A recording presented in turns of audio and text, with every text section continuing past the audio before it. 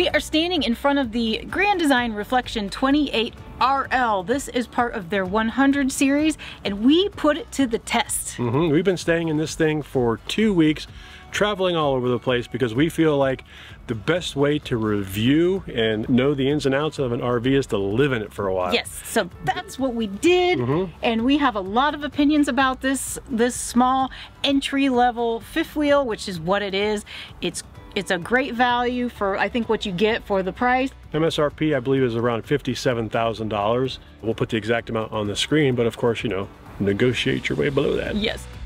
So their 100 series line is an entry-level fifth wheel line, and it's great because there's a lot going on inside of this RV. But first, we're gonna take you and show you the business side of this RV, which is around the other side, on the outside, where Chad does his business.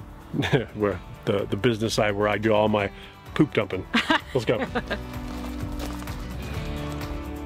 So real quick, the numbers on this guy. It has a GVWR of 10,995 pounds. We're just gonna call it 11,000 pounds because it's just silly. I'm sure that 5 pounds has something to do with some kind of rating or something.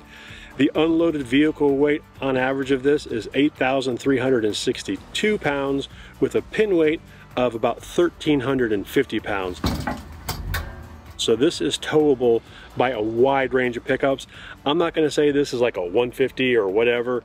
Do your own math, figure out your stuff, but pin weight of 1348, GVWR of 10,000, basically 11,000. Guys, if you want some help in doing the math, we do have a video on that. Like most fifth wheels of this nature, we've got a 30-pound propane tank over here, matching one on the other side with an automatic switchover regulator. This bay here will not fit a 40 like our big TH will, but 30s, you know, are the stock anyway. Moving over here to our wet bay. This is really nice because it has a lot of storage, especially for a small straight frame trailer like this. You can see we've got pass-through all the way through here, and we've got our standard Nautilus panel, which is always great because you just follow the color patterns. And same patterns as you're used to, right? Yeah, you know, I don't know because I always look at the little cheat sheet here and I just turn the knobs the way the pictures tell me. I don't memorize it because why bother? It's right there. Okay. It might be a little bit different for each model, but it's really cool because switching from shore water to internal water or whatever is really super simple. The one thing that this thing has that our big TH doesn't have is the on-off switch for the pump is a quick toggle that toggles it on and off just like on the inside. So I don't have to go on the inside to turn the pump on and off to switch back and forth between shore and internal water. Cool. Speaking of internal water, this thing has a 55-gallon fresh tank.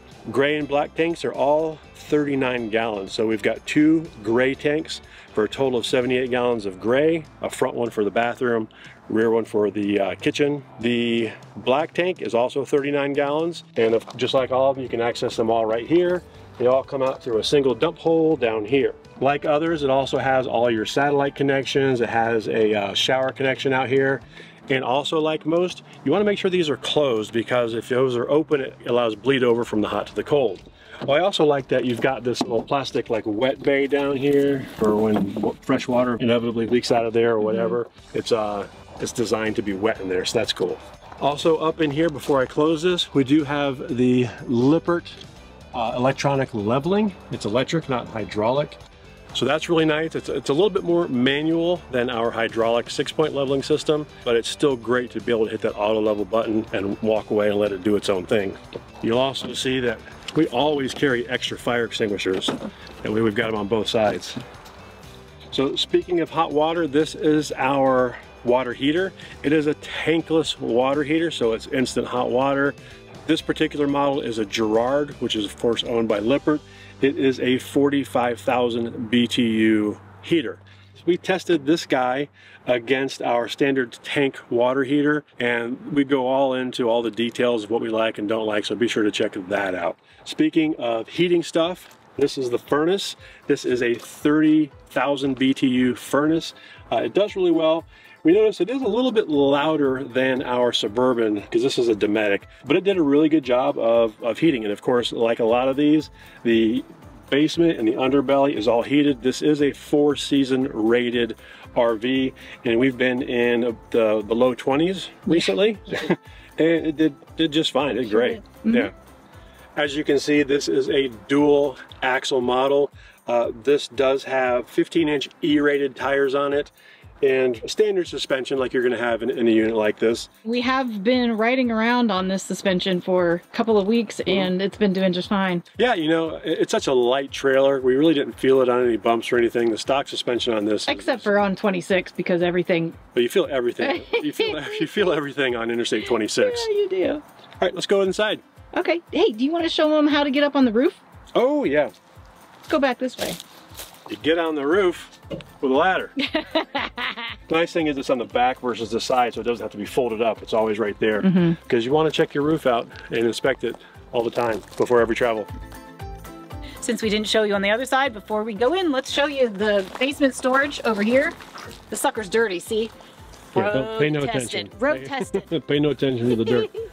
The dirt is experience. So there is a lot of storage in this basement. Get in there and show them. Nope. Like just stick your hands and stuff face in there. we need a frame of reference. Ta-da!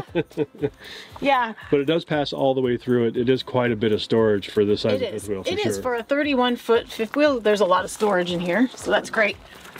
You may be used to seeing us in our Momentum 410TH, and that's a high-end, top-tier line for Grand Design. This is, again, their entry level, so it's not going to have all of the bells and whistles like ours has. For example, this is Moride. However, it doesn't have the hydraulic system built into it like ours does, but I can still lift them up and down, no problem. I do not struggle, so that's a good thing. They are heavier, but it's not difficult. We do also have a big awning out here that is lit. I believe it's a 15-foot awning. I'm not sure. We'll put it on the screen. There are 2 slide outs on this unit. Here's one, and then another one on the other side of the living room. There are no slide outs in the bedroom section. Hi, baby. You can probably hear Daisy eating. Her food and water bowl is right here, right when you walk in. It's not really my favorite place to put it, but it's really the only place to put it, I think, in this RV, because on the other side of the island on the floor is the heat vents, and that wouldn't be good to have a heat vent blowing right on Daisy's food. Okay, per usual in our tours, we're gonna start at the nose and head back to the tail. So let's go on up. We're gonna bypass the bathroom for now and take you right up to the bedroom. Excuse me while I do the side shuffle. As you can see, it is a northwest bed, which has its advantages as far as draftiness of not being in a slide. I think it's really hard for us to review. Oh my gosh. Well, hold on a second. I got a dog who's really, come here. Hey, you're interrupting the tour. Yeah. Hey, chill. I think it's hard for us to review bedrooms when we're so used to our large, spacious bedroom in the 410, and even in the 397, we had a lot more space to move around outside of the bed. So, and this has probably been the biggest struggle, I think, for us both, is the size of this bedroom. Now, also keep in mind that we haven't set this RV up to live in like we would if we were actually going to travel in it for an extended period of time or to live in it. I think there are a lot of modifications that you could do to make it better and more convenient. I didn't mind the north-south facing bed. I didn't mind that at all. You're not gonna have slides in here because, again, this is entry level fifth wheel. I think if there was like a wardrobe slide over here giving you more space, I think that that would obviously give you more space. You silly. But I do really like the little nightstand tables on each side of the bed. It's nice having big nightstands for sure. Yeah, and this is a queen size bed. I don't even know if you can get a king size bed in here. I don't think I'd recommend it because you can barely get through here as it is. But if it is a king, it probably goes all the way to the wall. We're used to a king size bed. I don't really like to be like all up next to her. When you stay over on your side. Stay on your side. I like that there's storage up above. I like that there's storage in here. Now, I packed a lot, and I did it for you guys. Yeah, that's why. I packed a lot of clothes. Well, because, you know, we're traveling to South Carolina, to Ohio, and to North Carolina, and the temperatures are fluctuating. And I needed a lot of stuff. And I also wanted to just see how much stuff it would hold. Daisy. Why do you gotta just chill? And it does hold quite a bit. but not as much as I'm used to. But that's, you know, that's fine. One thing that I like, but I also don't like, is this, okay? So I like the concept of having a little extra like nightstand type of thing where you can put your phone, you can charge it up here. But I want to show you, if you want to read in bed, it's really difficult. Because we're in the front cap here, the headboard is concave, making it a little difficult. You'd have to get some sort of wedge or something to put in there to sit against to read in bed. Again, a lot of these things are solvable, but we just didn't solve them because we're not in here long enough. Correct, yes. Lots of storage options on the sides of the bed and up here. The wardrobe is pretty small. It's to be expected. But there's still a lot of space that we didn't use in here. I left space for shoes for Chad and different things for Chad, but he didn't use it. He just hung some clothes up in there. There's also this cubby down here, right? So there's, I put boots and stuff down in there. See how deep it goes. And then these drawers are pretty big, and they do hold a lot. This was Chad's drawer. He didn't utilize it. And then that's it. So this is where the TV would go. Of course, you got the underbed storage. Yep. And it's got my sauna in there, my portable sauna. So the portable sauna is taking up a lot of space. What do you think, Daisy? Whee! You guys are going to see a mismatching of carpets and rugs and stuff in here. And we basically took things out of our 410 to use on this trip because we're not going to buy stuff that fits. However, one thing that we didn't think about until we got going were the steps to get up here. This little one can't get up and down the steps without some kind of carpet. I found these on Amazon. They are adhesive, but they're the kind that just come up and down. And I've even run the vacuum cleaner over these and they did not budge. And they came in a 4-pack, so we put 2 here and then 2 on the steps coming up so that she can get up and down. She still prefers to have the entire step in the step front covered, but for a temporary solution, and it was like 19 bucks, it was worth it for her. So if you're interested, we'll put a link for these down below because these could come in handy. There are some things that I think could make this space more useful if you're going to live in it, or if this was your RV. Maybe some hooks here or here for coats, jackets, or whatever, scarves, hats, because there's really no place to put them. You're gonna see when we show you down here that our coats and stuff are just kind of hanging on the chairs. That looks messy really fast. Also, no full-length mirror. If you want one, I think this would be a great spot for it because you can stand in the bathroom and you can see. Otherwise, there's really no place for you to see and have a full-length mirror in that bedroom. So this would be a good place for that. You could still put more hooks for hats, coats, or whatever up here on the walls. Now this bathroom was interesting to me because it reminded me a lot of the 397 that we had our first RV. Didn't you kind of feel that way too? Yeah. Come on in, I'll show you what I'm talking about. So the layout's very similar with the toilet in the corner here, the shower here, and the sink here. The shower is much smaller than the shower we have currently and the shower that we had in our Momentum 397. There's plenty of headroom. Yes. So I had no problem taking a shower. Right. But I banged my head on this thing a couple times. Did you really? Well, because it's just right out of my line of sight. Yeah. And then I would go to just step out of the shower and bang my head on it. I don't have that problem. But that's a self-training kind of thing. I don't have that problem. This thing, although I think is meant to just be straight out, it wouldn't hit my head, so I would just kind of lift it up and angle it down a little bit. But that's no big deal. The shower itself was great. I mean, it was spacious enough. I didn't feel claustrophobic in here, even though it's small. Yeah, not a bit. I had a great shower. I do like that the tempered glass is textured, so it's going to show less watermarks and soap scum and stuff than the one that we have. Now, the storage space in, let's start here.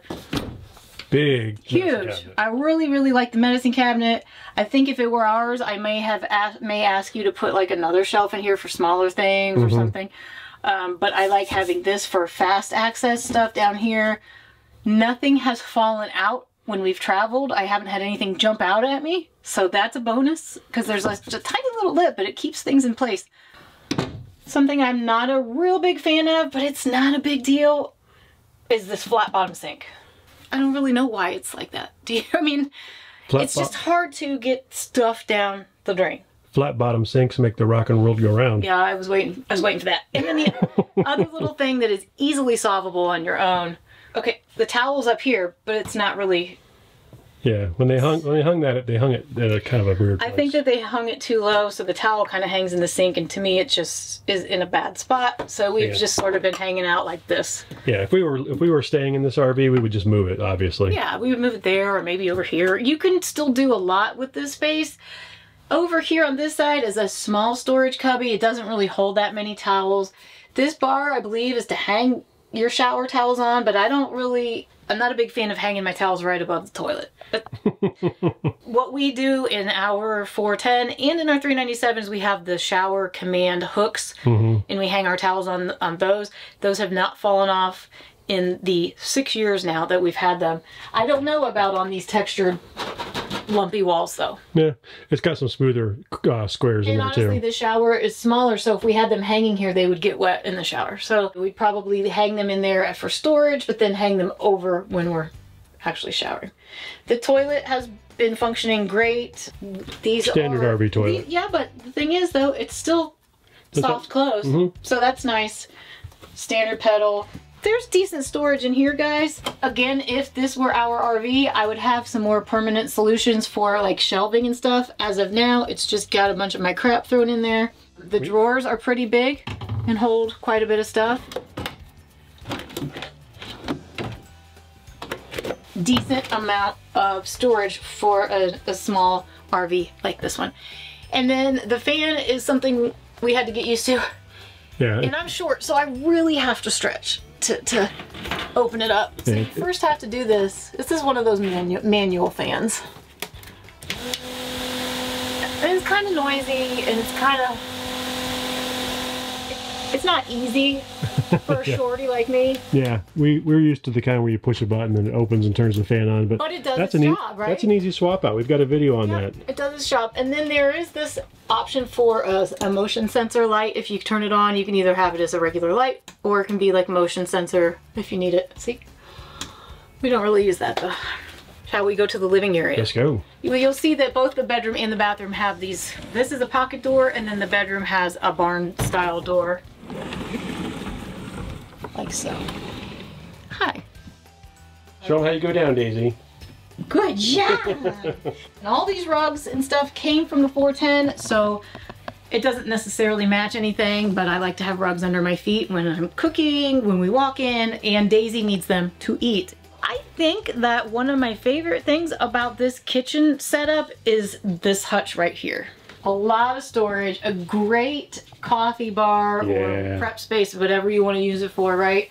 It's very deep, it's very high, so you can have a lot of different appliances or whatever you want to put on here. For us, we just have the basics. We've got to have the Berkey because I got to travel with the filters for the water, and the coffee, of course. I struggled with finding a flow for where to put pantry items because there is no dedicated pantry. So I use a lot of these drawers for pantry stuff. As you can see, I'll show you our junk cabinet. Where all the snacks are hidden. Yeah.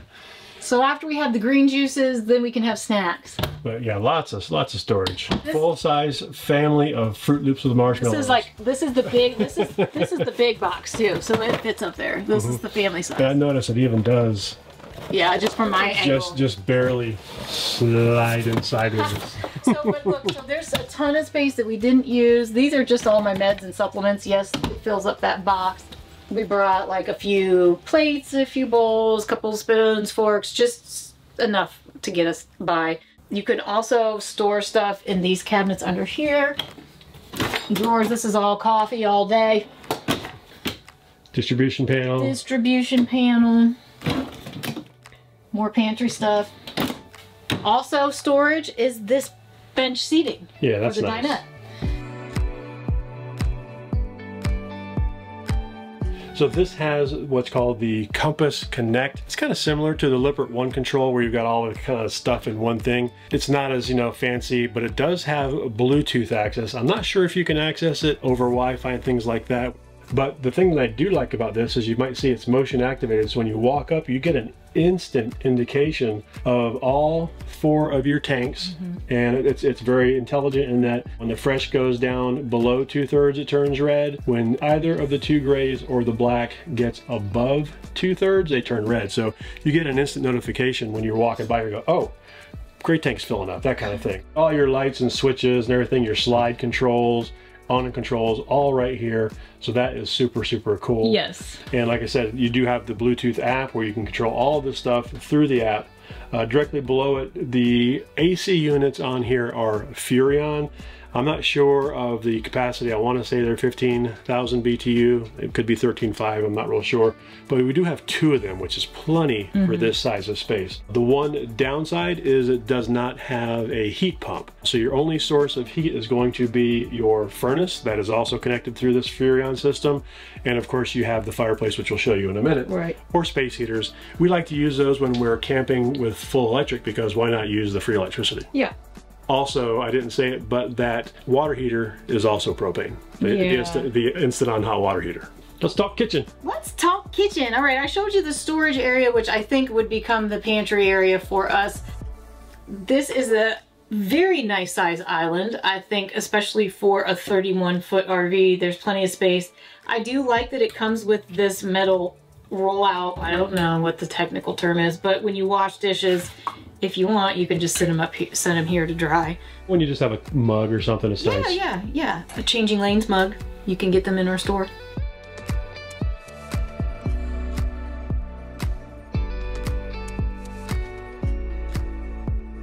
This is kind of what I'm used to cooking on in the 397. It's a small, it does fit the smaller pans. Tiny little cookie sheets. Up here, it's a gas stovetop, so 3 burner. I usually use 1 at a time, but sometimes I have used 2 since we've been cooking in here. And it does fine. I mean, I have no problem lighting the burners. I have no problem lighting the oven itself. The microwave. It's smaller. It's smaller, it's basic, it's lacking in a couple of important features. I think like one in particular, the 30-second button, like the quick select. Here you have to type in how long you want it. I know that sounds silly, but we're so used to a quick 1 minute or a quick 30-second thing, and that's not on here. Because let's face it, no matter what time you want, if you want 10 seconds, you're not going to punch in 10 seconds. You're going to hit the 30-second button. But it does its job. It is a microwave, and that's it. It's not convection, just microwave.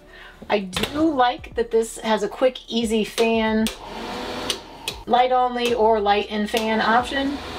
Personally, I wish there was a window right there.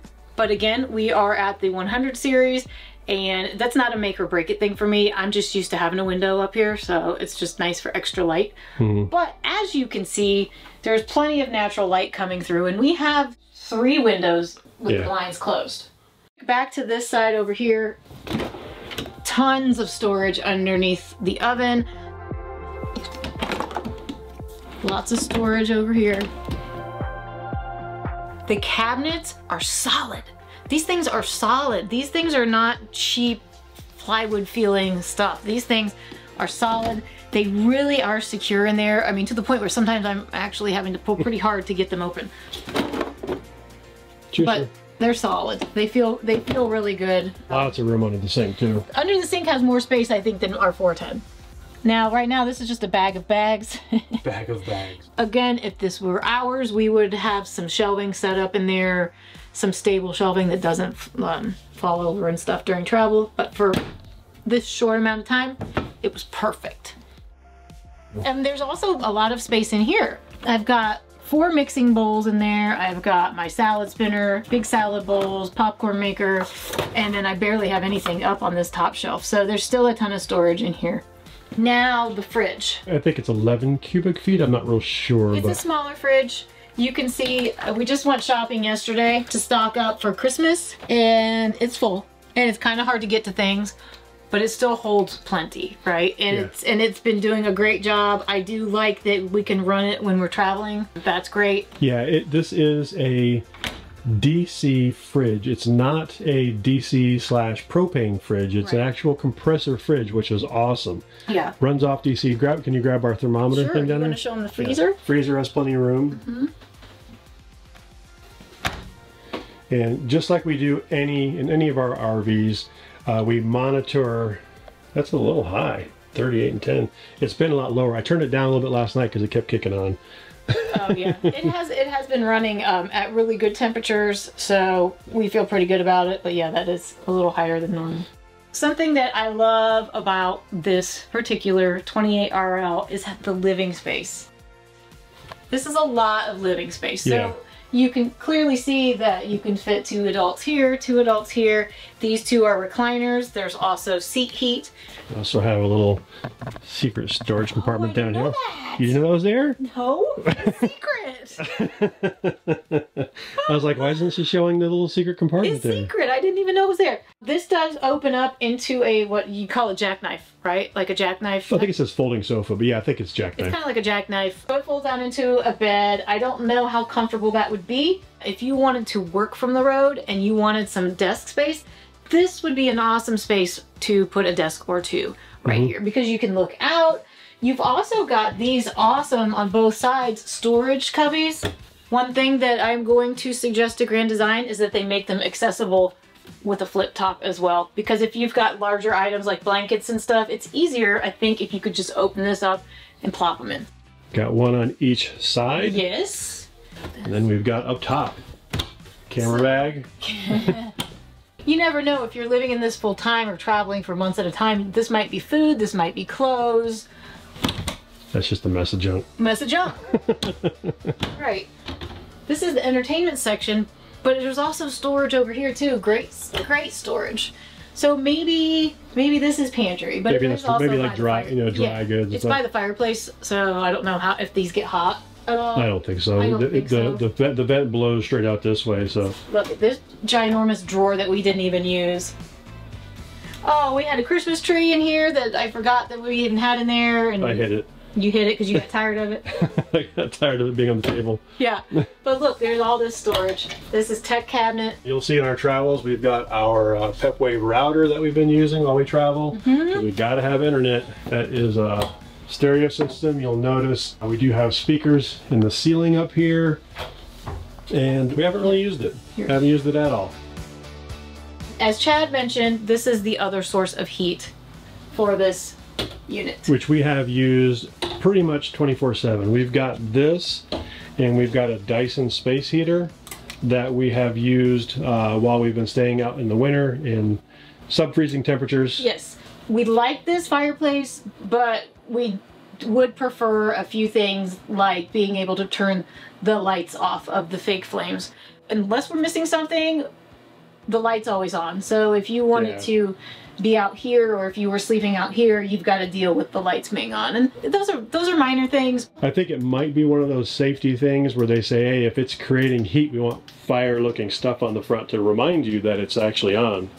Lastly, how we've been using this space, because if you followed us for any amount of time, you know that our RV is a toy hauler, and that garage becomes our office when we are in a new location. So here we don't have a dedicated office space.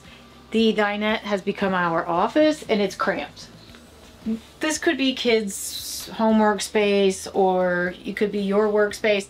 It's not that comfortable as far as for a workstation is concerned, but it is spacious enough to eat. And if it was just us two, we would probably only have one chair on this side and then this bench seating over here. This table does pull out and turn. I like that a lot. And look, I miss this. We had that in our first RV, yeah. I know. I miss having storage in the chairs. I know that sounds like a little thing. That's where all of our camp brochures go. That's where all our camp brochures go. This is just a temporary fix for us, and if we were living in it, there are a lot of things we would do differently and tweak to make our own, but that's every RV, right? I mean, it doesn't matter how much space you have, you're gonna tweak it to make it your own. The biggest plus for this 28RL is how spacious it is in here. It's so big in here. The living space feels just as big as the living space in our 410. Yeah, maybe a little bigger. So we had a great time staying in this RV for 2 weeks to really get a feel for it and get a feel for what an RV that's obviously much smaller than our 48-foot TH is. It's been a lot of fun, and we are hoping that maybe we can do more of this kind of testing out. So if there are any particular Grand Design models that you want to see us live in for a couple weeks and try out, let us know in the comments. If you have a 28 RL, let us know if you've adapted to some of these things that we've said were things that we would change, or we'd love to see pictures of how you've made it your own. So share those with us as well. We've put it to the test. We drove it on bad roads, all that stuff. No leaking. We've been in a downpour and all of that, and we've had no problems with this one, and it's been great. So I just put my head around that. We basically did a full shakedown that's what cruise, I'm saying. Yes. And really had nothing go wrong. If you're not subscribed, please do so that you don't miss any of our upcoming trials of different RVs and whatever else we may get into. Per usual, we'll have links for all the stuff we talked about, the specs, any products that we've shown. We'll have links for that stuff down below. We really appreciate it if you do use our links if you buy any of our stuff. That's how we keep this channel running.